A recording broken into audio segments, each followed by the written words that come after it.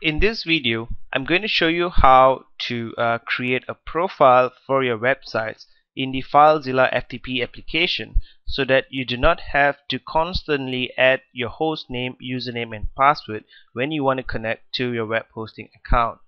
Now this is especially useful if you have multiple websites and web servers and different web hosting accounts. So what you want to do is click on File and click on Site Manager. Under Site Manager, click on New Site, and then you can give your site a name.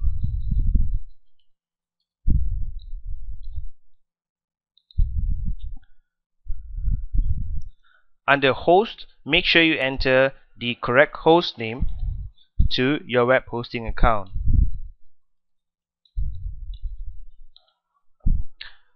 For the port settings, you can leave it blank, and for the server type, you can leave it as File Transfer Protocol.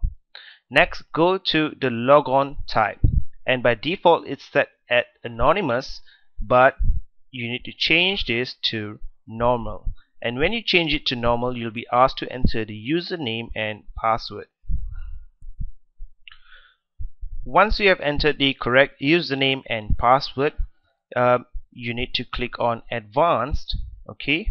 And then this is a very important tip that you should do.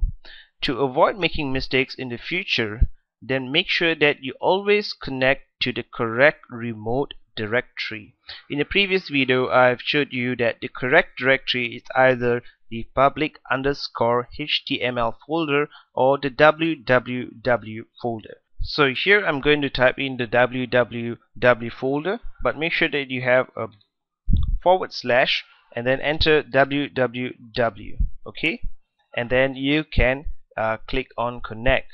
But if you want to make sure that whenever you connect to this particular web hosting account, you are always synchronized with your local directory or where the files are stored in your computer, then you can also click on browse and select the exact location or the folder where all your files are stored in your computer.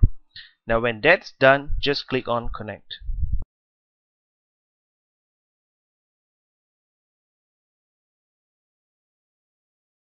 Okay, so now when you want to connect to this website again, instead of having to enter the host name and all the details, if you notice this little icon here for Site Manager, and if I click on the arrow, I'll be able to see the website that I just added.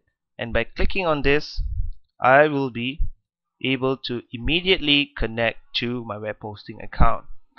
And you can add as many sites as you want to the file manager to make it very easy for you to connect to multiple different sites. And in fact, in FileZilla you can actually connect to multiple sites using the different tabs, as you can see here. So all this just makes the process of using FileZilla very easy.